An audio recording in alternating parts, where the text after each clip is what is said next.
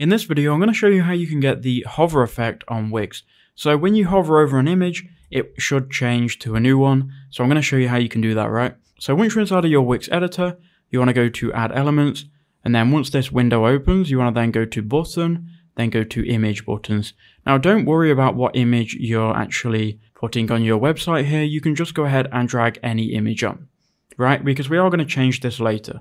So once you've got the image on, you can then go to Change Icon, and here you've got Regular, Hover, and Clicked. So first we're going to change the regular image, so go Change Image, and we can then choose an image here to use. I'm just going to go ahead and upload an image. We'll upload from the computer. I'll upload just a YouTube thumbnail. So this thumbnail will do, we'll add this thumbnail.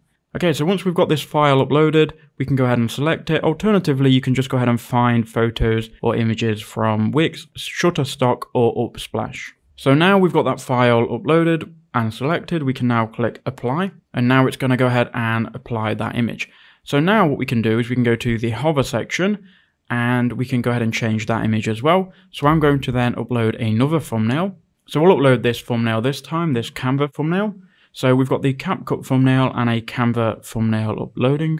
Okay, so we've got that one selected. We can now go and apply that. So now you can see for the regular image, we've got CapCut, and for the hover image, we've got Canva. Now you can choose whether you want transition effects. So if you go to regular, you can get the transition to dissolve, and you can also add a link if someone clicks on this icon to a different website or a different page and so on. But for just the basic hover transition, I'm just going to leave this all blank. You can also add a clicked image here, so when someone clicks on it, it will then change to a different image, but just for the visuals, I'll just leave that blank and I'll show you.